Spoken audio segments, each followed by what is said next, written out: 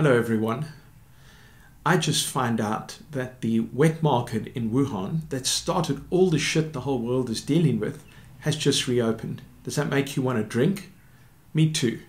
My name is Donald Mackay from Cele International Trade Advisors, and today we're going to spend a little bit of time looking at both the economic and societal consequences of prohibition in South Africa. From 1920 to 1933, America prohibited the manufacture, transportation and sale of alcohol. And on the 27th of March 2020, South Africa enacted our own period of prohibition, completely stopping the sale of alcohol and tobacco. And today we're going to look at just what the implications of this are, beyond simply the foregone revenues. Take a look at the two videos that are hopefully on the screen next to me right now. One was shot at the height of apartheid, and one was shot just a few weeks ago at the start of prohibition. Both of these are truly disturbing images, but it really worries me that living in a democratic South Africa, we still have a police force treating citizens in the way that this policeman appears to be beating this South African citizen. So what are the economic and societal costs of prohibition? Well, humiliation, fear for one, and roughly 133 million rand per day in uncollected excise duties. Collins Corsa was recently beaten to death in his yard for drinking beer and arguing with the soldiers.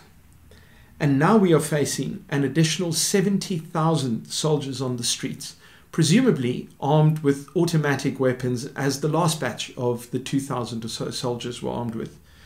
Why is it that the soldiers who are patrolling need to carry automatic weapons when neither the police nor the Metro Police are patrolling with automatic rifles?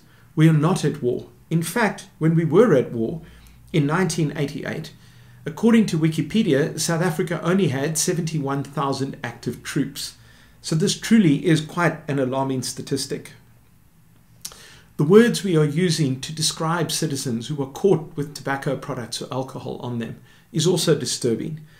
Here's an extract from media coverage of an arrest that was made on the 14th of April of a man in Centurion. They found one male roaming the streets who could not account for being there. He was searched and the TMPD officers found 4 packets of cigarettes on him. Upon further questioning, he led them to a flat where he bought the cigarettes. 9 people were found at the premises. All right, let's just stop there for a moment. That is a staggering amount to have in one flat. Absolutely no social distancing going on. The place was searched and the officers discovered many boxes of cigarettes. The cigarettes found had an estimated street value of more than 1.5 million rand. We never describe legitimate trade in product as having a street value.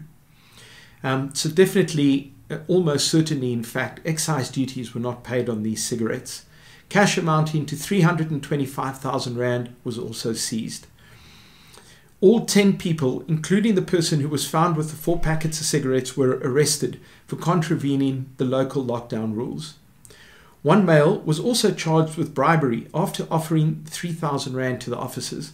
Now, I would never suggest you bribe an officer, but I do feel you're being particularly tight-fisted if you're sitting with 325,000 rand and you only offer 3,000 rand as a bribe.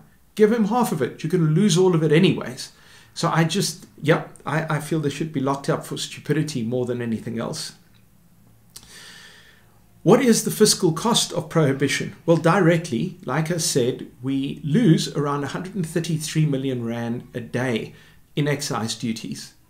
Now, a lot of this will simply never come back. Whole new illegitimate supply chains are being set up, and these are not simply going to be dismantled when lockdown ends. The demand for alcohol and cigarettes has not disappeared, simply the supply. The prices go up. I'm told reliably by people who I know who smoke that they're paying up to 120 rand for a packet of cigarettes. And again, the people they are buying from may very well never have paid excise duties on those cigarettes in the first place. The wine industry is losing around 200 million rand a week in export sales that it is not making. And those markets that it would have sold that alcohol to are not sitting with a prohibition on the sale of alcohol. So that shelf space is been replaced by wine from other countries. Already countries like the UK have signed very favorable trade agreements with countries like Australia around wine, whereas South Africa has not achieved that kind of agreement with places like the UK or with Europe, which means that we run a very real risk of not only losing the 200 million a week in lost sales, but never actually getting a substantial part of that back again. And this would be absolutely devastating to the wine industry.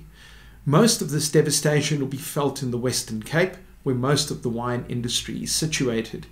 You've got this weird situation going on in the Northern Cape, where you've got some people next to the Orange River producing wine and grapes, but certainly most of the impact is going to be felt in the Western Cape. The wine industry also employs around 300,000 people. So the societal impact is going to be truly devastating on a very, very vulnerable part of South African society. I'm not suggesting that we reopen bars, shebeens, taverns. Of course, this is problematic. We don't want people congregating. But I do have a problem with the paternalistic view of government who feel they have to punish South Africans, stated explicitly by some ANC politicians who've supported people being told to do squats, to do push-ups, to roll around on the ground because they were not socially distancing properly.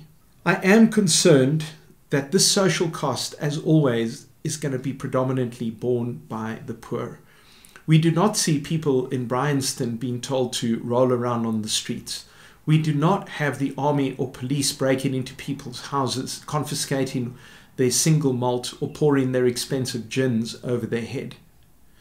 No, of course, it's people like Mr. Khoza who bear the brunt of the overreach by the police and the army at the moment.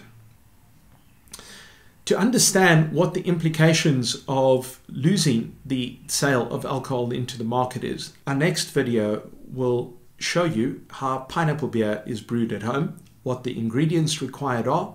We'll show you a successful brew of pineapple beer, how to measure the alcohol content of your home brew, how the excise duty would normally be calculated on beer like this, and therefore how much money is forgone by government while people figure out how to brew their own booze at home. Coming back to the earlier comments on the death of Mr. Khoza, I am concerned about how we get to the point where we have soldiers on the street with automatic weapons.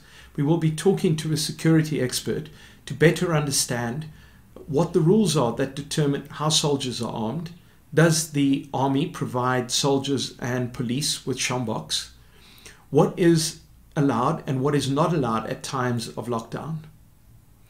Thank you for tuning into this. We'll be reverting back to some technical videos over the next few days again. Please be sure to subscribe to the channel, ring the bell to stay updated, and of course, be safe. Bye-bye.